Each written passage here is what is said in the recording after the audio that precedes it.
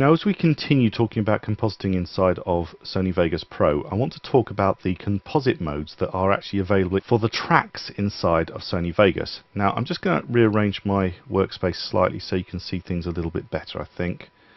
There we go, and I'm just going to go to my project files and I'm going to drag this item in. Now, do bear in mind that as I pull this in, it'll fit to fill, because if you remember, under my options, I went down to my preferences, and under editing, I have selected automatically crop still images added to the timeline. So I'm not going to end up with black bars on either side because I already have that option checked. So I'm going to drop this inside my timeline. There we go, got the item dropped inside. It doesn't look too sharp because at the moment we're on preview mode, but I can, if I want, take that to best mode and full match the nice sharp image if I want to do that. So that's the item brought in, and I can zoom in a bit if I want, just so that we can see the item. Now, if I want to do a composite, notice immediately I've got this little item here. Now, compositing modes actually work in Sony Vegas with nothing. Usually in most applications you have to have something to composite with. So you have to have something at the background to composite with to make it work. But Sony Vegas works on the basis of saying that, well, there is something there. There is a black background. And if there is a black background, therefore a composition mode will work with the black background. So even though there is no other layer in here, I can still use composition modes. But before we do that, I'm just going to bring in an asset from the media generator. So I'm going to click on there, and I'm going to go to checkerboard, and at the bottom of the checkerboard, there we go, we've got split screen. I'm going to drop split screen on top and just trim it down to size, and I'm going to leave it as black and white, which is absolutely fine. You can change the colours here. I'm not going to do that because I think this helps explain what's going on. So at the moment I've got two events. I've got the split screen event at the top, and I've got the picture, the still cropped image, at the bottom. I can't see either of them because the item on top is always the dominant item. But I do have availability to all sorts of options. For example, I can turn down the opacity of the top item, and you can see that as I turn down the opacity, I'm getting quite an interesting effect. The white side is lighter, the dark side is somewhat darker as I start to pull it down. So we're getting kind of a blend which gets less obvious as I go further down. Okay, so I can blend simply with opacity, and you can do the same thing on a track basis. Okay, so you're getting a similar sort of look by turning up and down the opacity of the track. However, composition modes, we click on them, are a different type of algorithm, and it's based on the individual pixel elements that you have in your event. Now, if you think about what white is, if you think about RGB, white is 255, 255, 255. Those are the RGB, the red, green, blue values. Whereas black has got an RGB of 0, 0, 0. So when I add this to the item below, 0, 0, 0 plus whatever's below is going to just be whatever is below, whereas 255, 255, 255 plus whatever is below is going to stay at white. It's going to stay exactly as is. So it should get rid of the black but keep the white. So I'm going to click Add, and it does exactly that. It gets rid of the black because it had no value, and it keeps the white, which is at full value. And of course you do have the subtract mode, which effectively subtracts 255, 255, 255 from whatever was below, cutting it out and getting rid of it. So let's just look at a couple of other options. The other one that's quite interesting is when you look at the one that says multiply mask, it actually does exactly the opposite. Okay, it keeps the black, but it gets rid of the white. Now this is really useful when you're trying to bring in an item that you want to blend. So sometimes people will give you, say, a smoke item, and the smoke item you want to blend has got a white background and grey smoke. But you can actually choose to use multiply to get rid of the white background and keep the grey smoke. Okay, so it's just an option that allows us to blend pixels together. Now there's a whole bunch of other ones. I'm not going to go through all of them. Cut is just going to cut the whole thing away. But some of the other ones are quite interesting. For instance, difference is really nice. So looking at the difference between the pixel values. Now obviously this was black over this side, so that it had no value. There is no difference between nothing, which is what black is, 0, 0, 0, and what's below.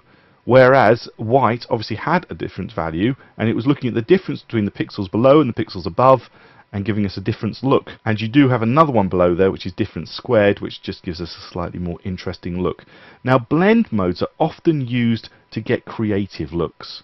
So overlay's another look, and you can choose, I don't know, screen, which is a sort of a slightly whiter one, sort of like lighten. In fact, there's three. You've got add, screen and lighten, are all lightening modes, and then you've got things like darken, hard light and multiply are all darkening modes really. So you can play with all these different modes and see how they work in your particular project. Burn is an interesting one. Some of them are going to be useful, others of them are not. I'm really just using this particular version here, this black and white split screen, to show you how it works. Now notice that it is on a track basis, it is not on an event basis. So if I take that event and I was to bring down, say, this plied here and drop that down, and I'm just going to leave it as is at the moment, you'll see that instantly the composition mode is applied because it is track based. It's not event based. Okay, so the item is actually on there, but it's quite an interesting look. It's quite a dramatic look. And of course I can turn down the overall power of that by turning up and down the opacity, but the composition mode will make a difference for how much or how little you can see, depending on how you change things. So these options are available, but there is one other option I'm quite keen to show you, and I'm just going to get rid of these two events, select them, delete, and I'm going to bring in turn this back to source alpha, which is the default setting, and I'm going to bring in a bit of text. So under media generators I've got titles and text. I'm just going to drop this sample one on top. I'm going to leave it saying sample text. Okay, don't really need to change what it says.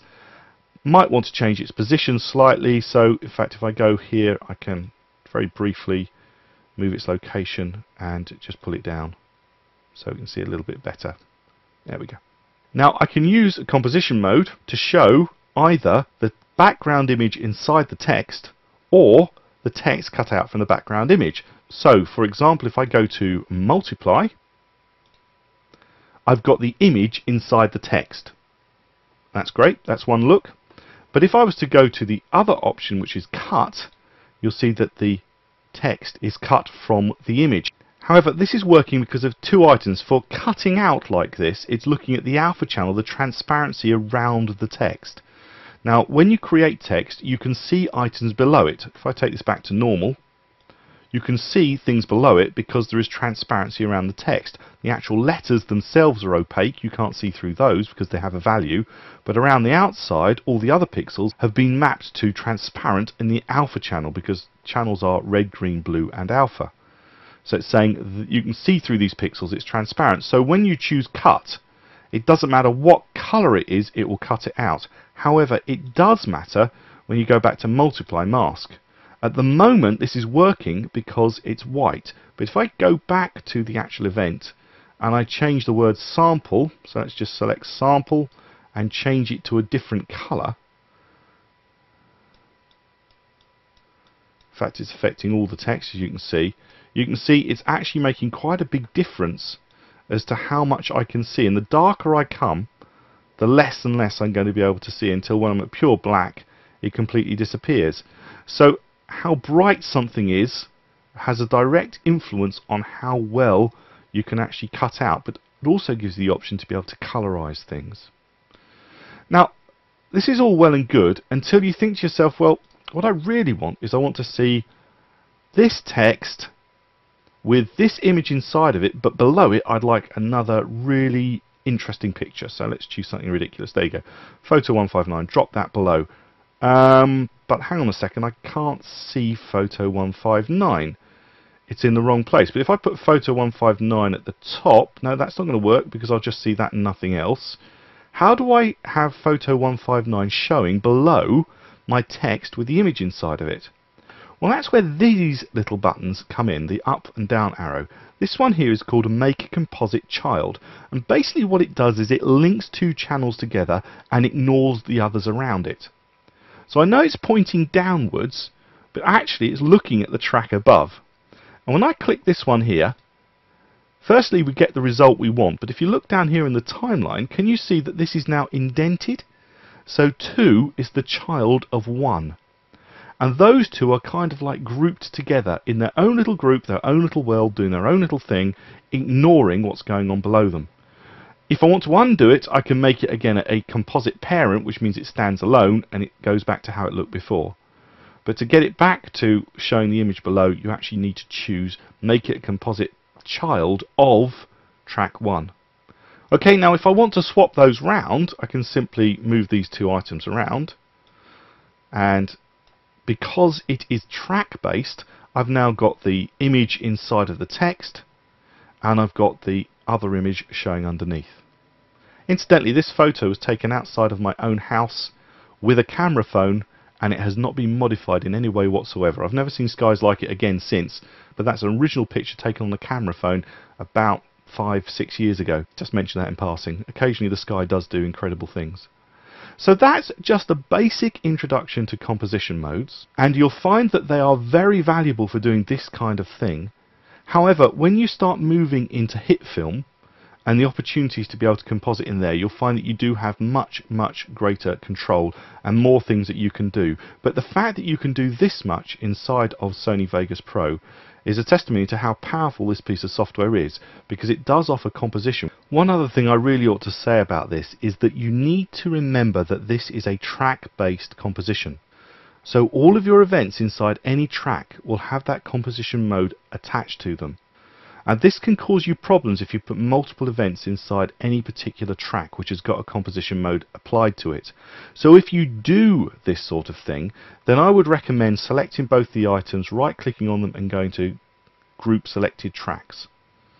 Okay, and then naming them with whatever you want to do. So I can perhaps name that as a title group, and then possibly even locking the actual events inside of that group, so you could right click on them and go to your switches and actually lock the individual events so that they can't actually then be changed later on down the line. So once you've done that, then you've actually created a little group, and that group can't really be changed or touched. However, there is one little other item to show you. Once you have kind of grouped these items together with a parent-child relationship, you can, if you want, apply composition mode that's going to be different again to those two items to the one below. At the moment the item below is completely unaffected, these sit on top of it, but if I want to say do a different squared to them, I can actually have a different composition mode applied and make the whole thing look different, because I'm applying both of these together looking at the layer below it. So we can look at, say, difference if we want, or we can choose anything else we like. So I could, even if, although I wouldn't know why, but I could cut them out. Be no point in doing that because that's basically what we've already done. But you can just say I'll have a play and see what I can create. So just bear in mind that when you have done this, it's going to affect anything else you add to those tracks, so you don't really want to add any other events to those tracks unless they're going to use exactly the same composite modes. Secondly, that you can composite these items as a group, so a parent composite mode allows you to composite what you have created as a group, and then once they're all grouped and you've locked the events, move on and go on to your next item, leaving these ones untouched. And of course, as you know, you can even mute those if you want to, depending on how things go. My name is Andrew Davis. I hope you found this tutorial useful, and thanks for watching.